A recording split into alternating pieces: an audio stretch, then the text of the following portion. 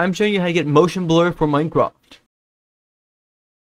So to get it, you want to head over to Skier's Motion Blur official GitHub page. This is going to be linked down in the description below.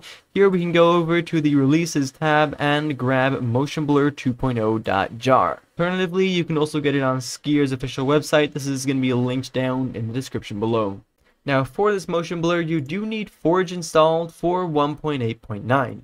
If you don't have this yet, or you're not sure where to get it, then I will link it down in the description below. Anyways, as you can see in my downloads here, I have the motion blur, which is great. And I can press on Windows and R at the same time. In the box that pops up, you want to type in app data, hit enter or click on OK.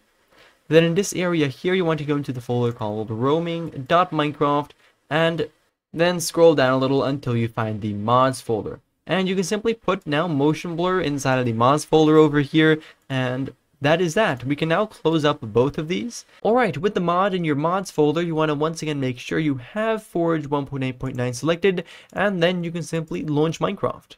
You'll notice it might install something called Essential over here, and that is exactly what you want to happen. Basically, it requires something called the Essential mod, but it's actually going to install it automatically for you, so you don't even have to do that. Oh, and it actually says it as well. Essential mod has been installed because its libraries are required by motion blur. So that's obviously fantastic. Anyways, we can now just head into a single player world, for example, here, and I'll show you how this works.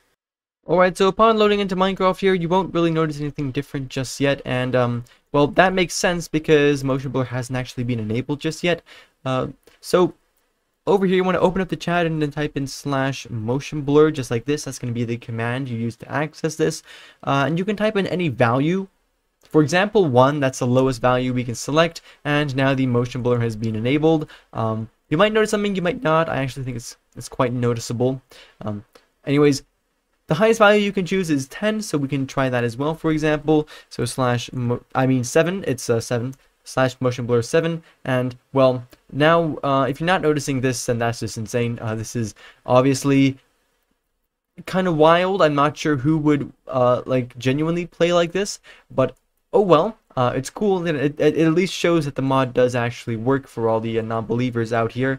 Anyways, we can of course also type in /motion blur 0 again, and that is going to disable it for us if you want to do that. And of course you can change it at any point in time. Should also works when cheats are disabled, because it's not it doesn't rely this command at least doesn't rely on them. Anyways, for right now though, basically that was that. Simple enough, right? For right now though, thank you ever so much for watching, and I do of course hope to see you again in the next one. Bye bye.